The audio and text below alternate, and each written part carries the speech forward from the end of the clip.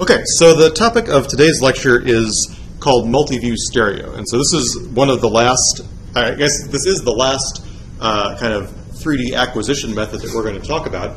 And this is the only one that doesn't involve any sort of interaction with the scene, right? So for example, for LiDAR and for structured light, in both those cases, we were pushing light into the scene and looking at the light in a camera, right? Well, I guess for LiDAR, there really was no camera. We were using a photo detector, so we pushed laser spots out into the world. We measured them coming back. And for structured light, we pushed, you know, either a laser light stripe or a laser or a white light pattern into the world, and we looked at that with a camera, right? And so part of the problem with those is that in each case, we're kind of interfering with the scene, right? We're pushing stuff into the scene that wasn't originally there. It would be great if we could do stuff with purely images, right? So we just take a bunch of pictures of a scene, and then we use that to reconstruct 3D. And so, as you may know, these kinds of large number of images, kind of passive techniques, have become much more popular lately. We'll talk about a bunch of kind of off-the-shelf consumer multiview stereo stuff at the end of class. So one way to think about this is that fundamentally multiview stereo is kind of a combination of stuff that we already talked about. So we talked about camera calibration in chapter 6, right? So we talked about if you've got a whole bunch of cameras, how do you know where all of them are positioned and oriented in a 3D space just from looking at image correspondences, right? So we know we should be able to solve the camera calibration problem just by looking at images. So we start from the assumption that all the cameras are calibrated.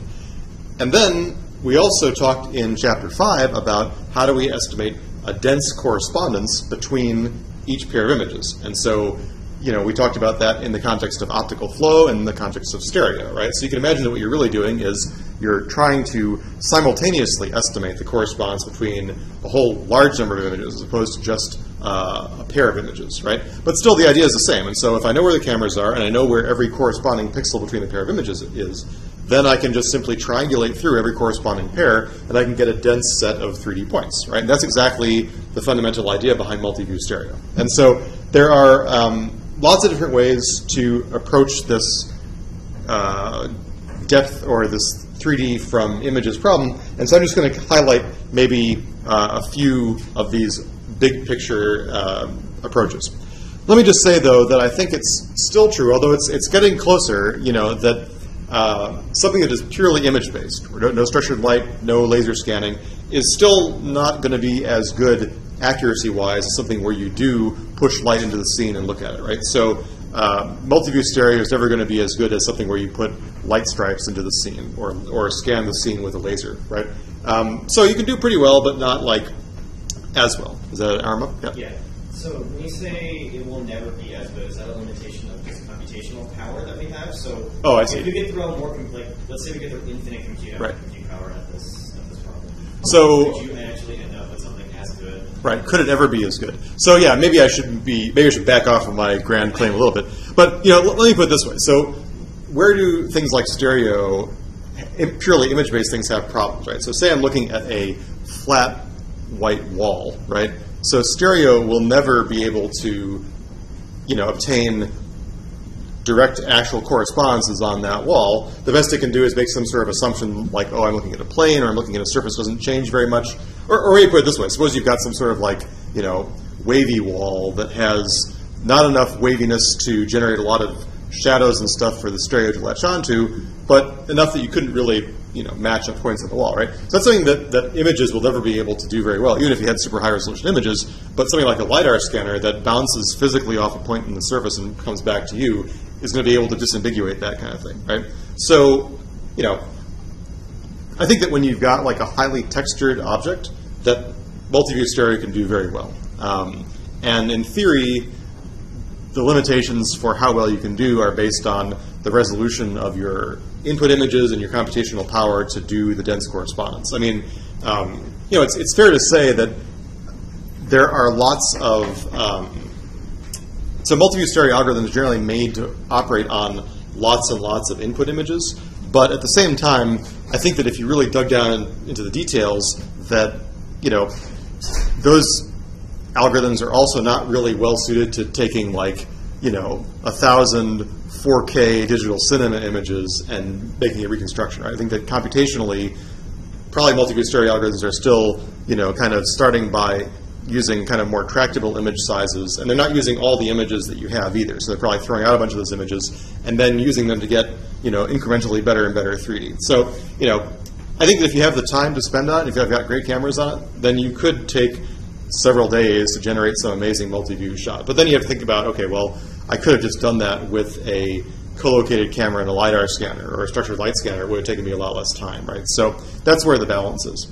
But, I mean, this is not to say that there are a lot of things that you can do with multi-view stereo that you can't do with LiDAR and structured light. So, for example, one thing is that you can generate 3D constructions of things that don't exist anymore, or they don't exist in front of you. You just look at archival photos of things, right? So there was actually, this is very timely. There was a great article in the New Yorker this week about Paul Demavec at the USC Institute for Creative Technologies, the guy who has developed all these light stages we talked about a couple weeks ago.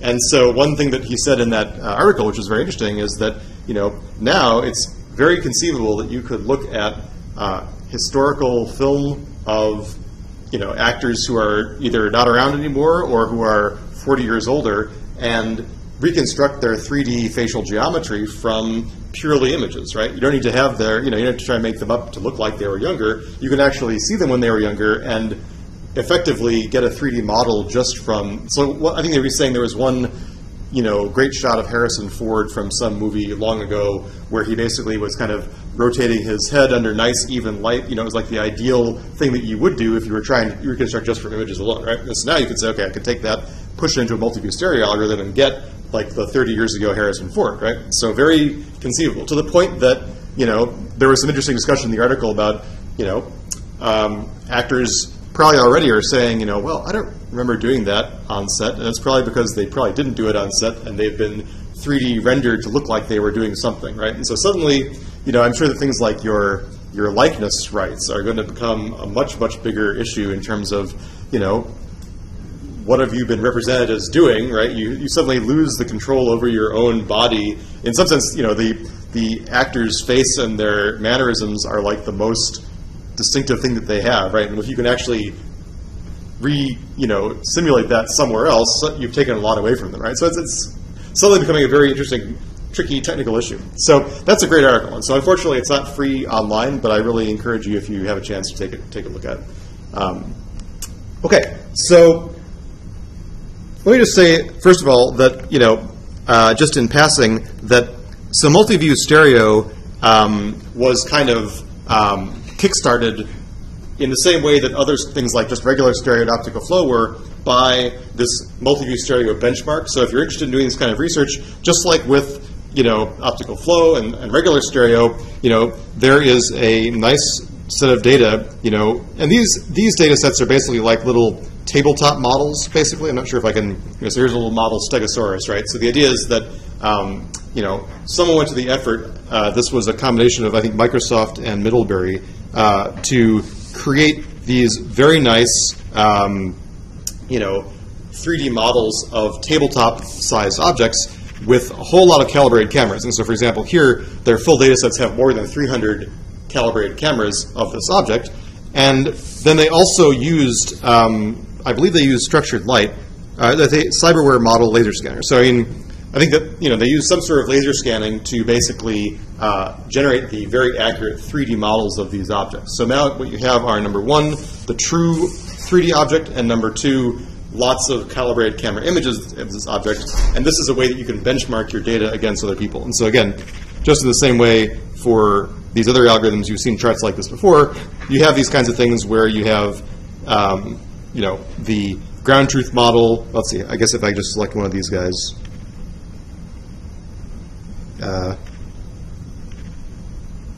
Right. So, for example, here, what you see on the left is one algorithm's result of a multi-view stereo algorithm, and this is the actual true scan, the ground truth, right? And so you can kind of scroll your way down through different multi-view stereo algorithms. Like this one is a little bit, not as detailed. These are a little bit, finer detailed. And so, the idea is that you can kind of upload your results. And these days, again, to be taken seriously as a multi-view stereo paper, you basically have to compare yourself against these standard data sets. Also, there is another benchmark by Strecke et al. That is much more like large outdoor scenes. So instead of just looking at something that's like something on a turntable just in front of you, they did benchmarking for like building scale scenes. And so again, if you're interested in doing much larger scale multiview stereo, then that's the data set that you should be benchmarking on, not this smaller one. Okay, so let me talk about 4 basic techniques. And I'm going to spend most of my time, I think, on the first one and on the third one. So the first one is what I would call a volumetric method. And so this is actually kind of related to the visual hull idea that we were talking about in the context of markerless motion capture, right? So if you remember from that lecture, so this I'd say volumetric methods.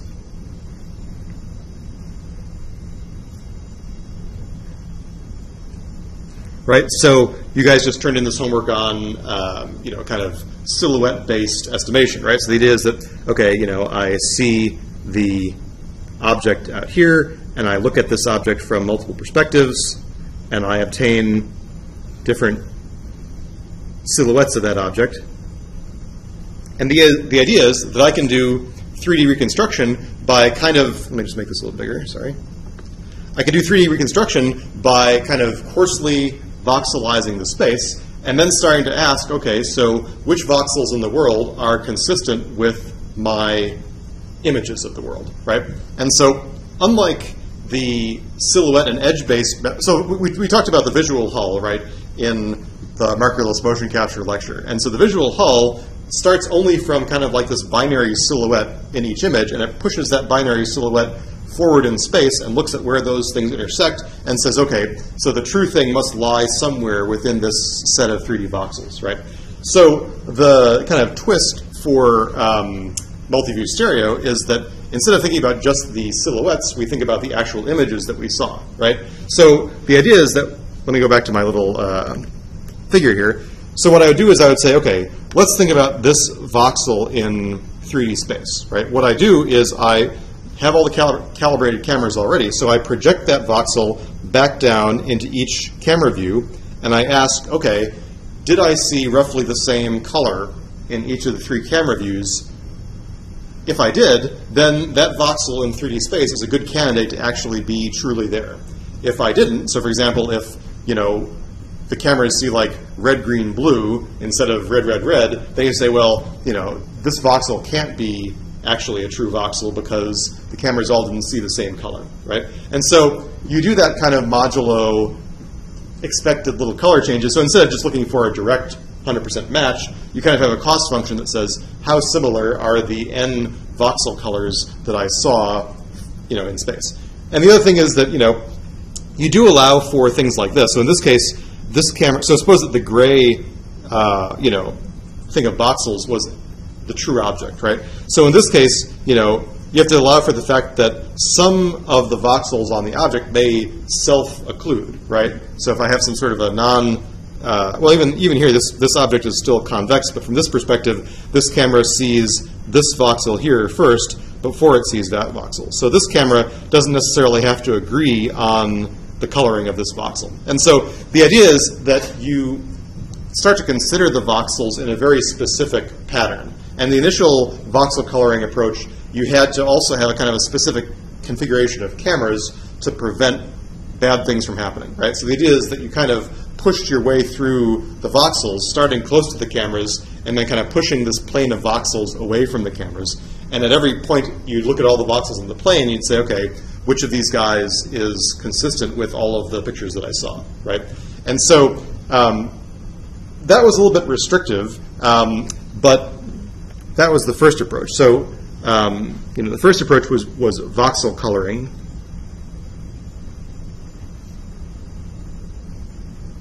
By Seitz and Dyer. That was followed by something called photo consistency, or the photo hull. So the photo hull, that was Koutourakos and Seitz. And so the idea there was that basically you're trying to find the largest set of colored voxels in the world that are consistent with projecting those down into each of your calibrated camera images, right? And so the idea is that, it's kind of similar to carving away voxels that can't possibly be consistent.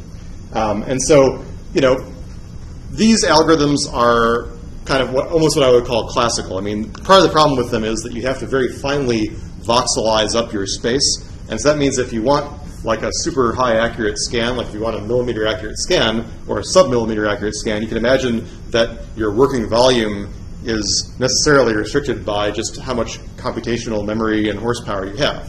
And so the other thing is that in some of these earlier techniques, you were, you want to make sure that you don't do anything that you later regret. So for example, if you were to remove a chunk of voxels that later you found out that, oh, you made a mistake and you needed those voxels, hard to get those voxels back, right? And so there have been some modifications to these kinds of voxel carving and voxel coloring algorithms that don't let you recover from mistakes, or in some sense you can imagine kind of solving kind of like a graph cut problem, like a huge multi-label graph cut problem where you say, okay, the label for each voxel corresponds to kind of a discrete disparity or discrete XY position in each of the source images. So you have like this huge multi-label set that you could solve with some sort of like massive alpha expansion problem, right?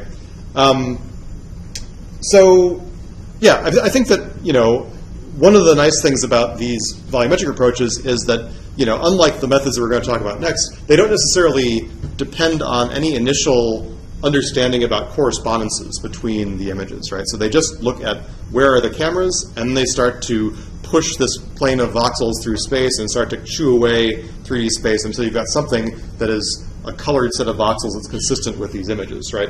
Some of the methods we're going to talk about next are going to be much more, they're going to leverage the ideas behind sparse and dense correspondence much more. And consequently, those are the ones I think are really the top performing multiview stereo algorithms now, are the ones that are really using the correspondences that you get from something like SIFT or feature matches. Okay, so like I said, volumetric methods I think are one of the first methods that people kind of looked at to approach this problem, but not what I would say are currently necessarily the best methods. So there's also what I would call surface deformation.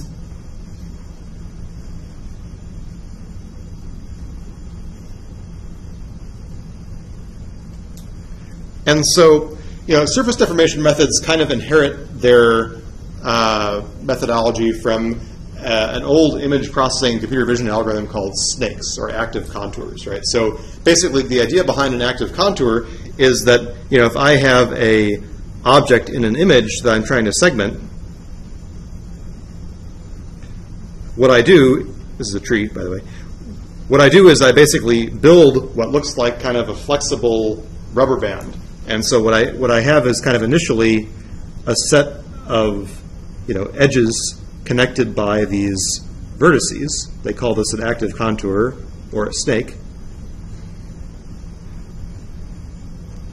And the idea is what I do is at every step I allow my vertices, my snake, to kind of try to wrap tightly around an object, right? And so the idea is that you try and build a cost function so that the edges of the snake are attracted to image edges, right? So when the snake is out in the middle of a flat region, it is kind of compelled to move towards somewhere where it's hitting an image edge, right? So the idea is you want to push these guys in closer to image edges, and there are various ways of, kind of attracting these guys with this inward force until at the end they wrap tightly around the object that you care about, right? And so this was a very common way to do image segmentation for a long time. And one of the things that is tricky is that number one, you need to have a large number of nodes to be able to kind of wrap really tightly around this object. So for example, for my tree example, if I just have like 20 nodes, I'm probably not going to get a very conformal wrap around my object if I'm forcing things to be just straight lines between the edges. So maybe I need to have 200 points on my snake instead of just 20, right?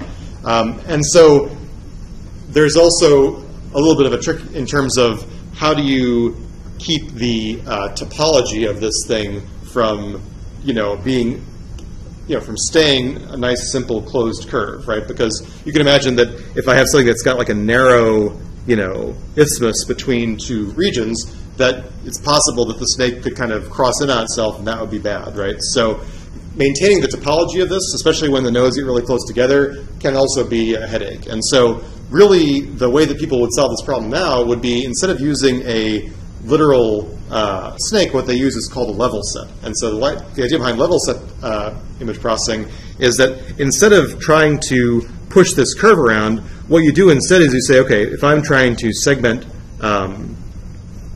say I'm just trying to segment this circle, right? So what I do instead is I say, okay, instead I try and estimate a function of x and y so that this function is exactly 0 around the boundary of the thing that I'm trying to estimate.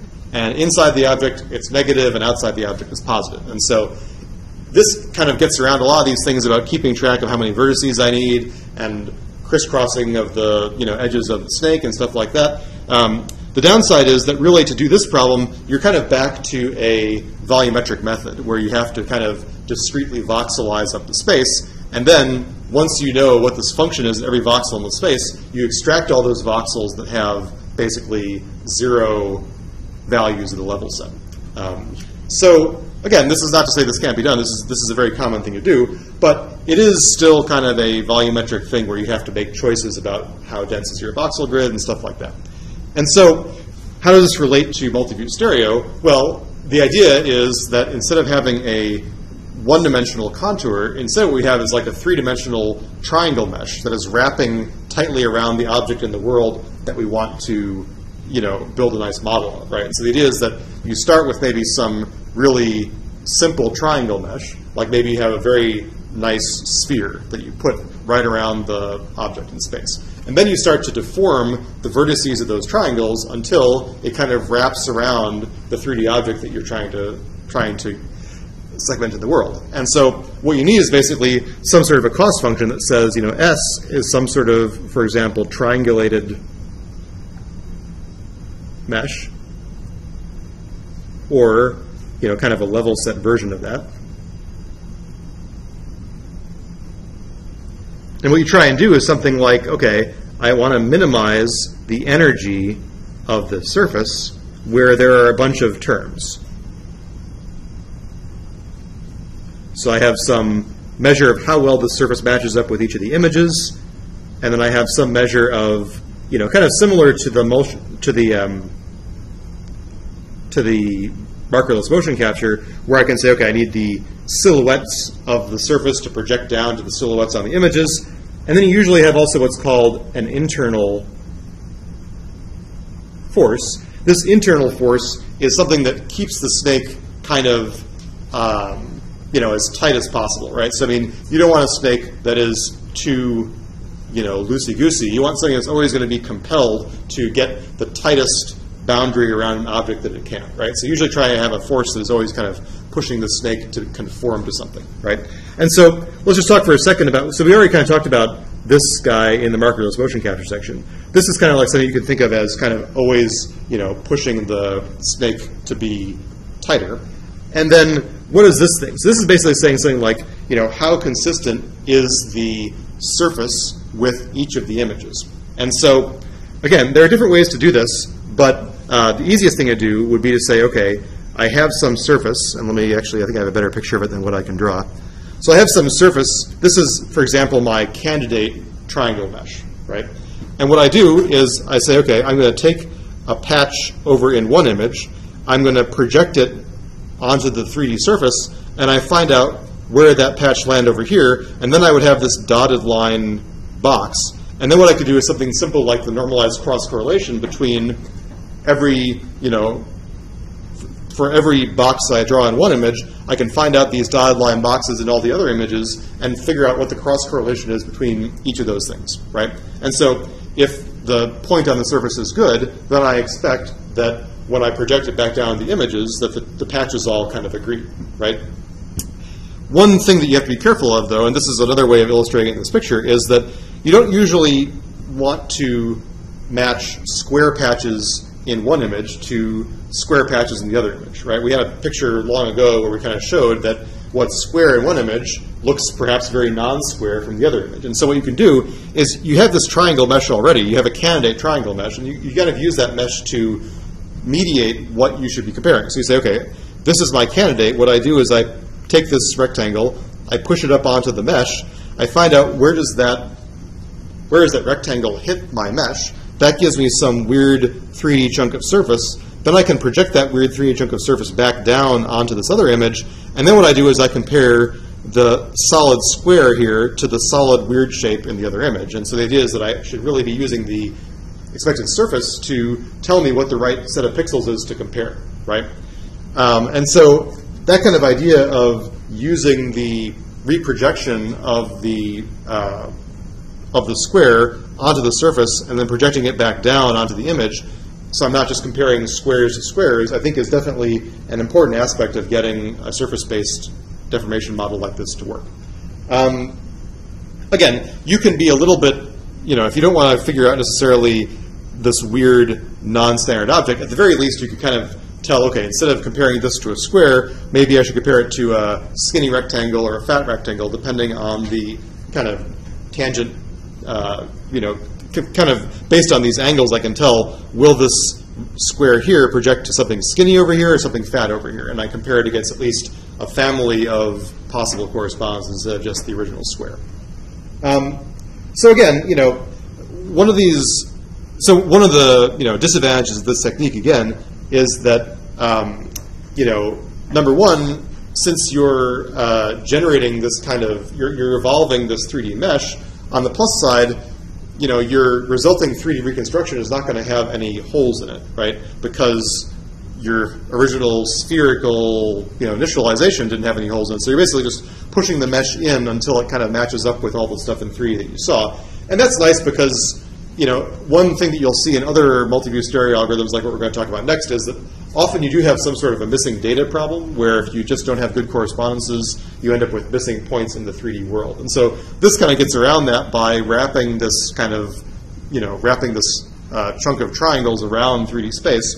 On the other hand, though, this is not really the right thing to do for a non-tabletop-y kind of scan, right? So for example, the scans I showed you here for the multiview stereo, these are going to be okay for doing a volumetric-based method, right? So for example, the stegosaur is basically, I don't think that the stegosaur actually has any holes in it in the sense of, topology. The temple does have holes in it, but that's okay for volumetric methods if you're using a level set. So level sets can tolerate holes in the objects. And so that's another nice thing about using this level set approach.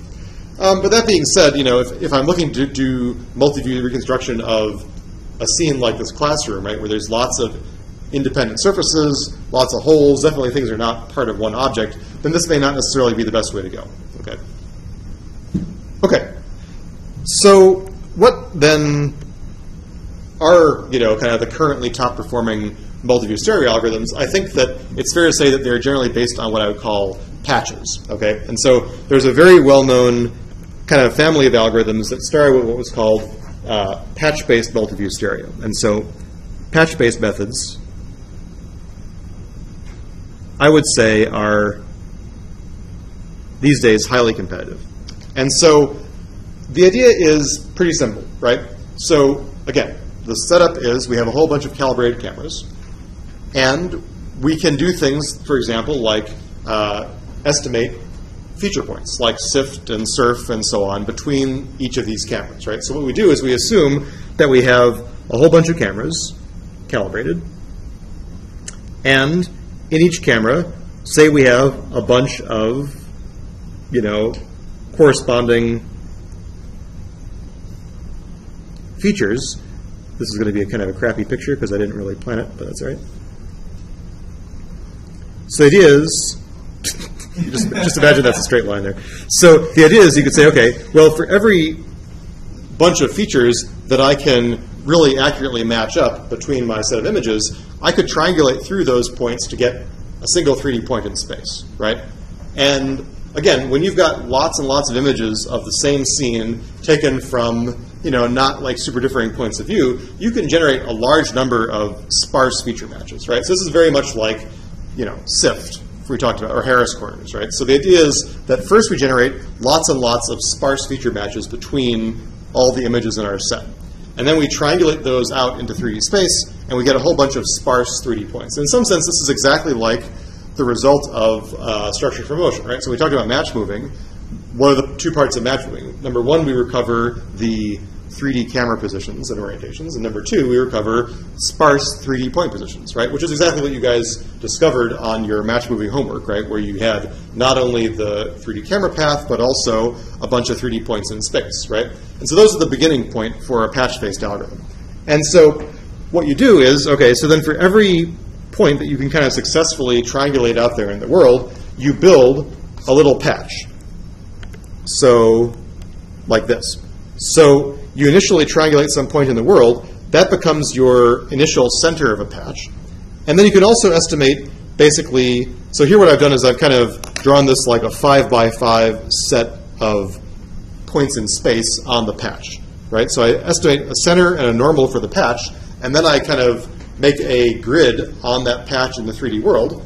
And then I can project that grid down into each of the corresponding images that see that patch. And then I can do a little optimization problem over the center and the normal of the patch. And so what I do is, for every good sparse feature point that I have, I generate a little patch of texture in the world, and then I basically try and iteratively move the center and the normal of this patch around so it matches up as well as possible with what gets projected back down into the images, right? And so the result is that basically corresponding to kind of like every good point that I would have gotten from something like structure for motion, not only did I get a 3D point, but I got a little oriented piece of texture, right? Just a little square out in 3D world, right? And so what I get is, at the end of this process, not just a cloud of 3D points, but I get a cloud of little textured patches out in the world. Okay, question? How do you determine the normal of those patches? How do you determine the normal of the patches? So one way to think about it is that first you kind of think about where is the, so one way of doing it would be say, okay, let's find the best image of that patch in the world, right? So for example, maybe you would say, okay, I have a reference camera, and I could just say that the first candidate for the orientation of the patch is the normal that points from the center of the patch back towards my camera, right? And that gives me an initial estimate of what that patch should be. So the point is that I'm iteratively refining the orientation of that patch as I go, right? So all I do is an initialization. And so usually the initialization could just be the normal that points back to one of the cameras. Okay. Does that make sense? Sure. I mean, obviously I don't want to make it like perpendicular, or I don't want to make it like parallel to, or I don't want to make it perpendicular, I want to make it as front on to the image plane as I can, right? So the idea being that I'm assuming that a good patch of image texture kind of corresponds to some nice kind of frontally parallel surface out there in the 3D world. Maybe it's not exactly parallel to my image plane, but it's kind of close enough that that gives me a good place to start. And then I start to... What I'm asking is because wouldn't SIP features and other sorts of features like that be maybe things that are on the edges of things? Right. So that's a good point, is that, what if...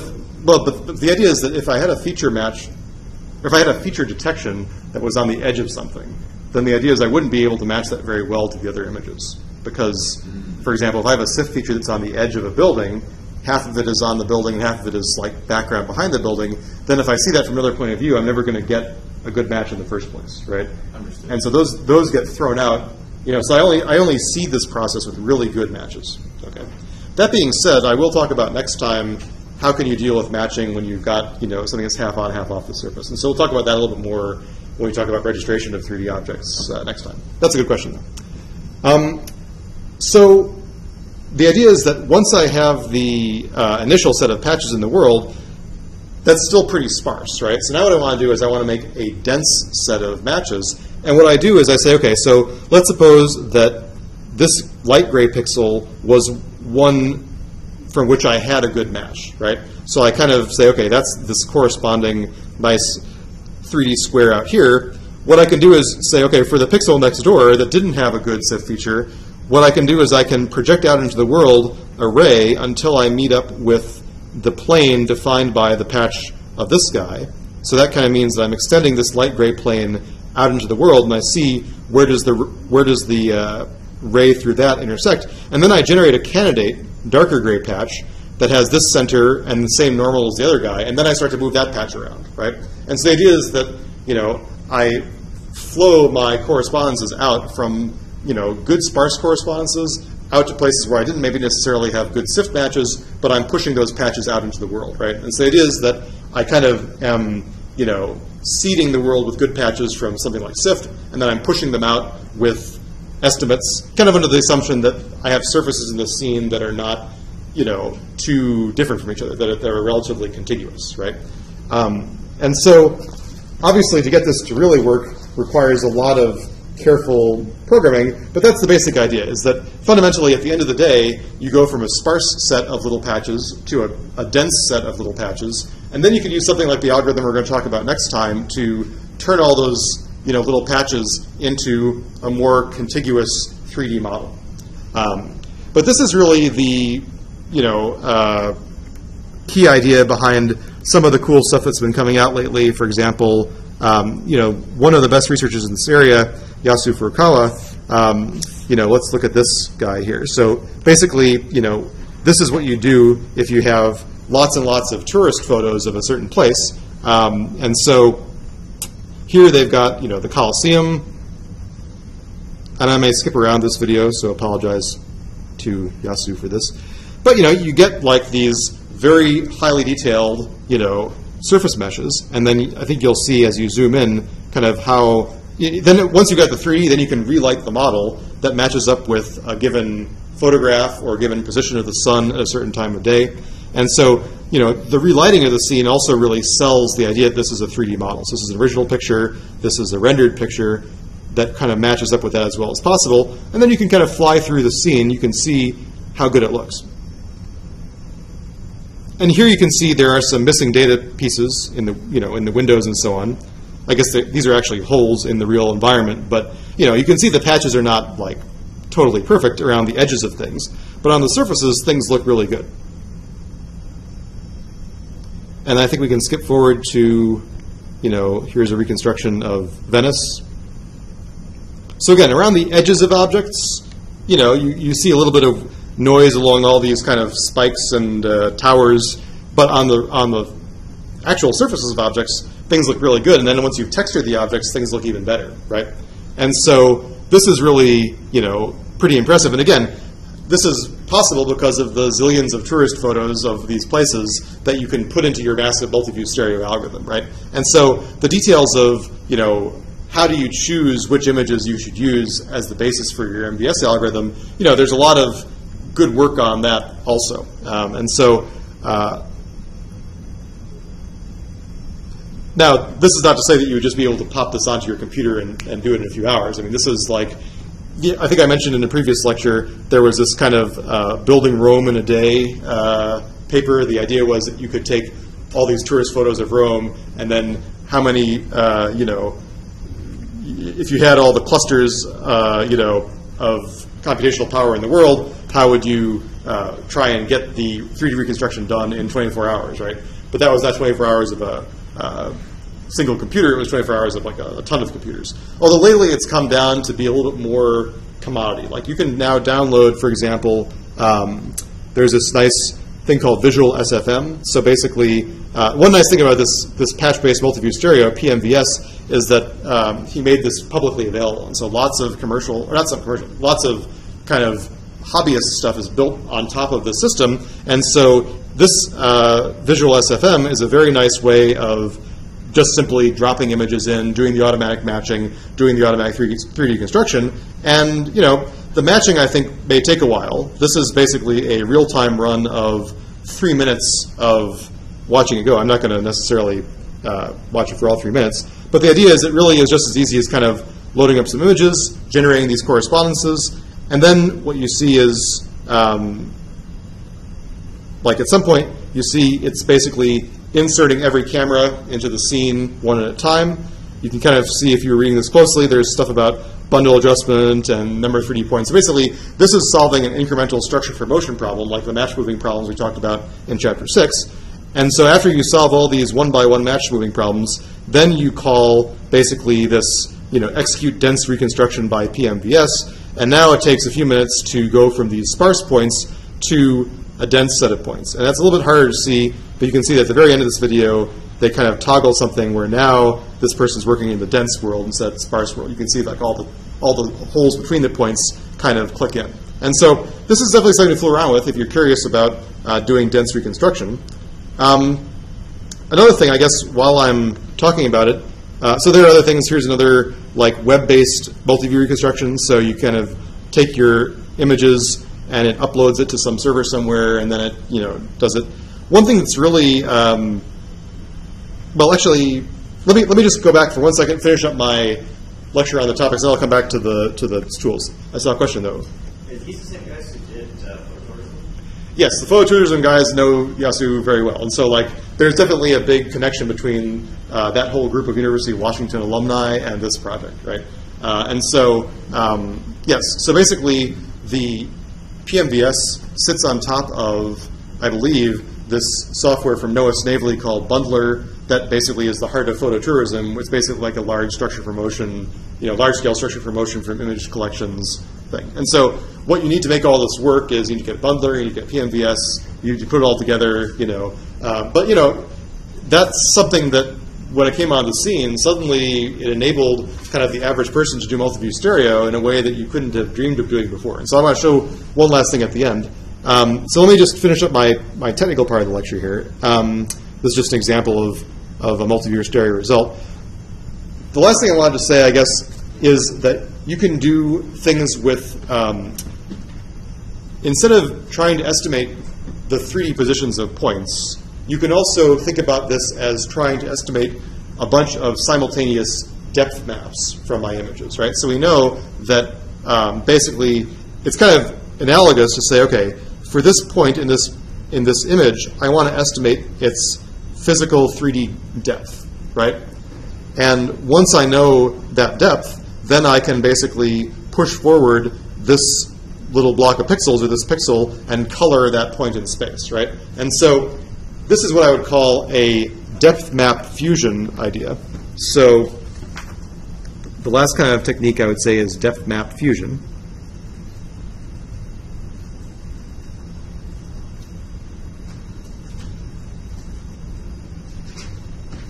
And so the idea there is that, in each image, and I guess I can't really say much better than this picture. So in each image kind of takes turns being the reference image. And what I do is for every pixel in the image, I kind of hypothesize, okay, so what should the depth at this pixel be? So I push out a ray into 3D space and say, okay, well, that's where the pixel will be from this camera's perspective if it was really there in 3D. Then I can project that back down onto all the other images and look at the neighborhoods of that pixel in the resulting images and say, okay, well, do these neighborhoods here match up with this neighborhood over here? And if they do, then that depth is a good candidate. And if they don't, then it's probably not the right depth. And so you can imagine that, very crudely what you could do is just kind of like optimize over this d of p for every, as a function of d for every pixel, and then kind of get estimates based on how consistent I see the corresponding pixel neighborhoods in these other images. So it's actually very similar to the idea of what we talked about with the surface-based reconstruction, where I'm kind of pushing forward points, projecting them back down to the images, and using the image-to-image matches as a basis for comparison. And again, you probably want to be smart about how do you, not just looking at squares or rectangles around the corresponding points, but also looking at the deformed rectangles that come from perspective distortion as I look at surfaces from very different angles, right? So I probably don't want to compare squares to squares. I want to compare squares to little squishy squished squares or fat squares, also known as rectangles, I guess. Okay, and I guess the last thing I would say about just general multi-view stereo is that obviously you can always do better if you kind of do a hybrid of just images and something like what we talked about last time. So if I were to also allow myself to project structured light into the scene, just put some light stripes in the world to give me some texture on objects, well, then I can do even better, right? Because now I've got the best of both worlds. I've got, all the stuff that comes from stereo corresponds, and I've got kind of some introduced texture that I can use to help me with featureless regions of the world, right? Okay, so what I was saying here is that this has become very commoditized, and so here is this service from Autodesk called 123D Cache. Now on your phone, although it doesn't actually work on your phone. You take the pictures on your phone, right? So here this guy is going around his kid. Now you basically upload them to a service, and you get a 3D model that comes back at you, right? And people kind of do this with their food and with their, here we go, sushi, and you can see that there are some places where you don't necessarily get all the data back, but then Autodesk has actually done a pretty nice thing where now you can print out these objects, so you can do some editing of the objects, and you can crop with planes and so on, and now you make the 3D printout. So I was talking about making action figures yesterday, so actually probably if you're going to make an action figure, this is probably an easier way to do it than using the scanner that we had last time, right? Because then you've got this, so I don't know how much they charge you to print the object, but the 3D reconstruction part is free, right? So I downloaded this on my phone yesterday and made this model of my Totoro in the book, right? And so, I just went around and took, about 20 pictures, and here you can kind of see that things are not perfect. Like there's a chunk of texture that for whatever reason here it didn't get, and so you can kind of like you're almost looking through the object. And you can also see that actually the book, right, is not super great because like there's lots of weird. Looks like this book has been bashed around a little bit. It's kind of blended in with my my leather coffee table a little bit. So there are lots of reasons why this could be true. One thing that will defeat or mess up a multiview stereo algorithm is reflections and specularities. And so the book is shiny. This was on a day where there was light coming through the windows, and so the reflections on the surfaces of these objects are going to definitely confuse these algorithms that are trying to say are these things photo consistent, right? And so if you really want to do this the right way, you should try and control your lighting so that there are not a lot of bouncy reflections off of things, right? That's going to be a problem. But in terms of the Totoro, which is actually a matte object, I'm actually kind of surprised. Maybe this is just I didn't let it load long enough, but the 3D reconstruction of this guy is pretty good, except for like you can see that it didn't really totally resolve the gap between this little tree branch and its head, right? So if I were to zoom in on this a little bit, right? So here, this kind of appears to be still a filled-in hole, whereas it probably shouldn't be. And also you can see that there's some texture issue. Like here, the head of, hey, go away, kid. The head of this guy has some sort of a green leafy texture that, again, came from some sort of erroneous estimation of what the color should be at that surface. So the surface itself has got the right, it's got the right, I don't know how I get back to the non-zoomed version. Sorry. It's freaking me out. Maybe if I were to do this. Yes, okay, so now I'm back to the thing. Sort of. I think I'm, yeah, here we go. Yeah. So you can see, not only did it get some of my table, but it also got some of my sofa that's further away, right? So it's kind of only giving me the patches that it was able to get good estimates for.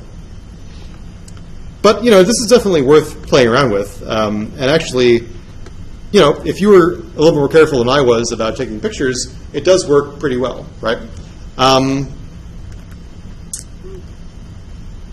One other thing that, kind of apropos of what's going on these days. So I don't know if anyone played this L.A. Noire video game. Was I the only one? All right. So L.A. Noire was this kind of very interesting facial motion capture situation where they had, instead of having a kind of animated face, it wasn't an animated face, but basically what they did was they had all the actors perform with, I'll just let this play. They did all the facial expressions inside this multi-camera studio. So this is basically kind of like a multiview stereo situation. And then they would stream a version of this captured dialogue into the game in real time, right? And so this is the original on the left, and the right is the motion captured thing, or the multiview stereo thing. And so really what they're doing is they're estimating, real-time 3D position and texture. And I got to say that when you see it in the game, it really is very different than other avatars in video games, right? Like they had all of these. Of course, the idea was that part of it is that you're trying to look at people's expressions and tell, are they telling the truth or are they lying, right? And so part of the key is that they wanted to capture actors who were making these kinds of like shifty-eyed expressions and so on, and they, it actually I think was fairly successful. I mean, there were points where it was kind of uncanny valley, but there were a lot of points where it was also like, you could really buy that this was a person.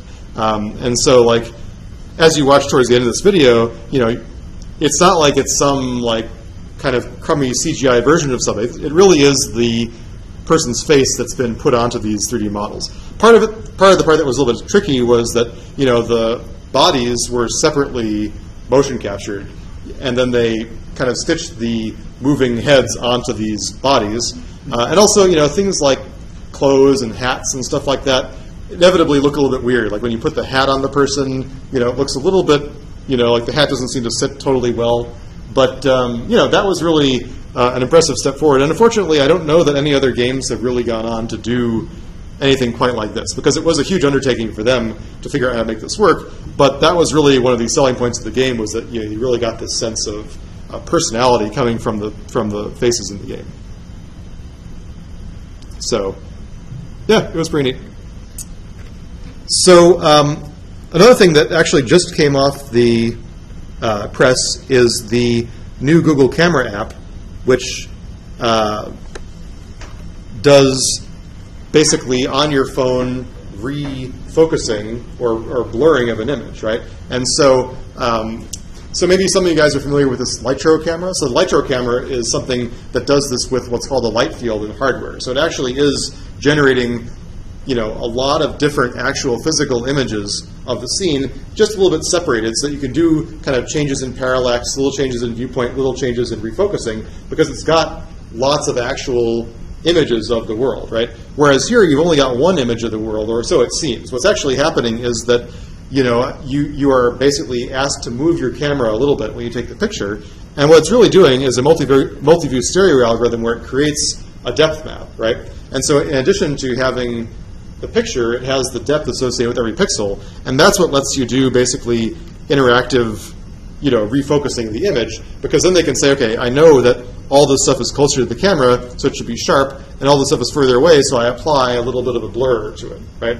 So it's kind of like a software version of the Litro camera, right? And I'm sure the Litro people are probably a little bit unhappy with stuff like this, right? Because it really is, but if you look at what's underneath the hood, right, they're saying they're using structure for motion, bundle adjustment, multiview stereo, right? And so the key is that you don't just have a single image to work from, you have a series of images that you use to create the depth map, right? And so again, actually, if you look at this Google research blog, after taking this course, you should be able to understand pretty much everything that's in this paragraph about, first they do structure for motion, then they do bundle adjustment, then they do multiview stereo, and there's some interesting problems about how do you do this quickly on your phone, because unlike the 1, 2, 3 catch, this one is not farming anything out to the cloud to do computations. It's all doing it on the spot. So they have to have a fairly efficient structure for motion and multiview stereo algorithm to work on your phone. Okay, let's see if there's anything else I want to say here.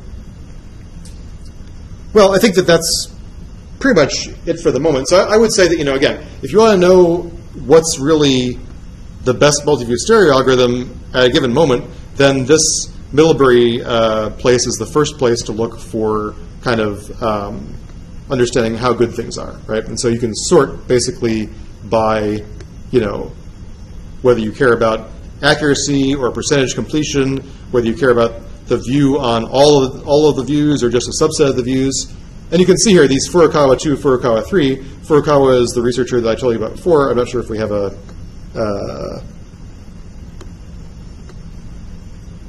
mousing over any portion.